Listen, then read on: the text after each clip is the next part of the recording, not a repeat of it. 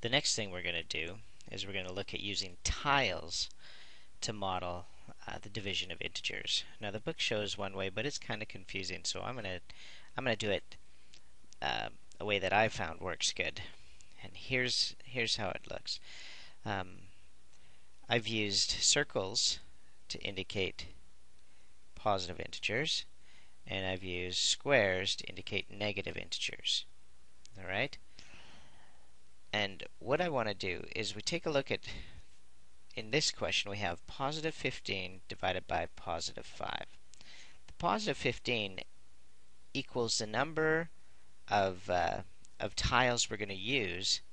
The positive 5 equals the groups we're going to use. Now because I'm going to start with the groups first. Because the groups are positive 5, I'm going to use large circles. I'm going to draw 5 large circles. Alright? 2, 3, 4, 5. And then what I'm going to do is I'm going to put 15 positives in each group.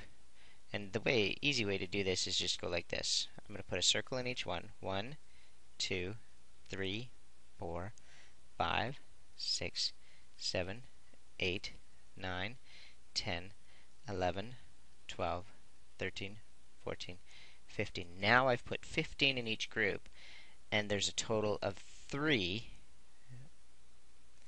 in each group. You can see.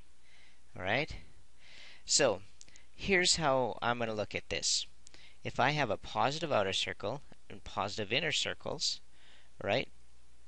That's like our multiplication rules where we have a positive times a positive equals a positive. Well, in division, when we have a positive divided by a positive, it's going to give us the same thing, a positive. So our answer here is positive 3.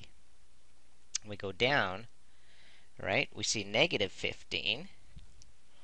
Right here, negative 15 divided by positive 5. So again, we have, I'm going to draw 5 circles to represent the positive 5.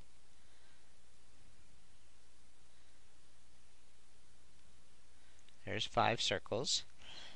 But I'm going to put a rectangle in each one until I get to 15. So I'm going to go 1, 2, 3, 4, 5, 6, 7, 8, 9, 10, 11, 12, 13, 14, 15. Alright? So now I've reached 15. You can see there's 3 in each one. But now, like multiplication, you have a positive times a negative equals a negative.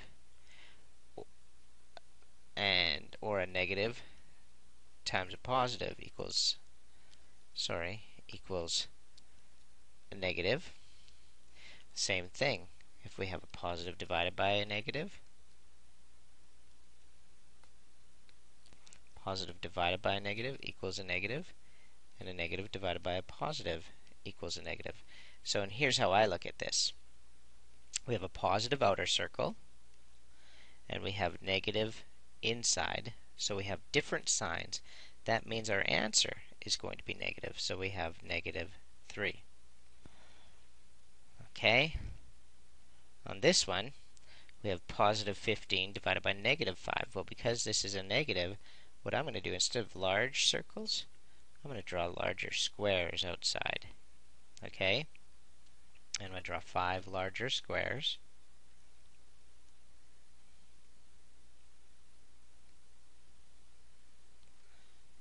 4, 5. Alright? And now I'm going to fill them with 15 positives. 1, 2, 3, 4, 5, 6, 7, 8, 9, 10, 11, 12, 13, 14, 15. We see the different signs right here. Outside is negative, inside is positive. Because they're different, our answer is going to be negative 3.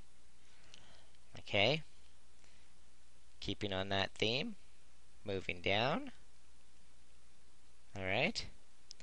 we have negative 15 divided by negative 5. So I'm going to draw 5 larger outer squares. Right? Those represent negative 5. So there's 3, 4, 5. And I'm going to fill them with 15 smaller ones. 1, 2, 3, 4, 5, 6, 7, 8, 9, 10, 11, 12, 13, 14, 15. Okay? And now I have 15 in there. I have negative on the outside, negative on the inside. Negative times a negative, or negative divided by a negative, equals a positive. So my answer is positive 3. May not be perfect, but it's a visual way that I can understand it easy enough. And that's how you model the division of integers using tiles. Alright? Then we can look at questions to do. Here are your assignment options for this lesson. You can choose to do Earth's orbit. Oops, should highlight that instead. Earth's orbit by doing questions 3, 6, 8, and 11 on pages, I think it's 80 and 81.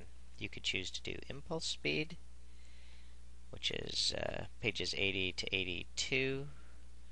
You can see questions. You can just pause the tutorial and copy these down into your notes. Or you can do warp speed and do these questions. Alright? Choice is yours. But that's your assignment.